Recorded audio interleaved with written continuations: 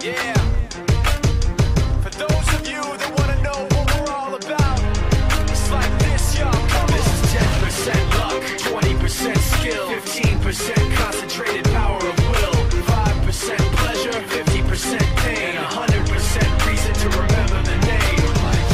He doesn't need his name up in lights, he just wants to be heard, whether it's the beat or the mic. He feels so unlike everybody else, alone, in spite of the fact that some people still think that they know. But no, he knows the code. It's not about the salary, it's all about reality and making some noise, making a story, making sure his click stays up. That means when he puts it down, Tox picking it up. Let's go. Who the hell is he anyway? He never really talks much, never concerned with status, but still leaving him starstruck. Humble through opportunities given despite the fact that many misjudge him cause he makes a living from writing raps. Put it together himself, got a picture connects, never asking for someone's help or to get some respect. He's only focused on what he wrote, his will is beyond reach, and now it all unfolds, the skill of an artist. This is 20% skill, 80% gear, be 100% clear, cause Ryu was ill. Who would've thought he'd be the one that set the West in flames? And I heard him wreck it with the crystal method, name of the game. Came back, dropped Megadeth, took him to church. I like Bleach, man. Ryu had the stupidest verse, this dude is the truth. Now everybody giving them guest spots and stocks through the roof. I heard he f***ing with that stock.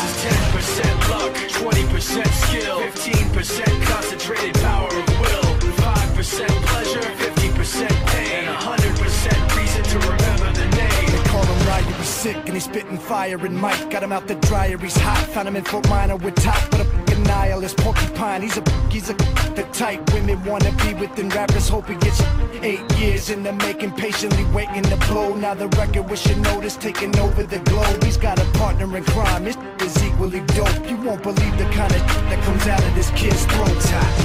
He's not your everyday on the block. He knows how to work with what he's got, making his way to the top. He often gets a comment on his name. People keep asking him, was it given that birth that doesn't stand for an acronym? No, he's living proof. Let him rock in the booth. He'll get you buzzing quicker than a shot of vodka with juice.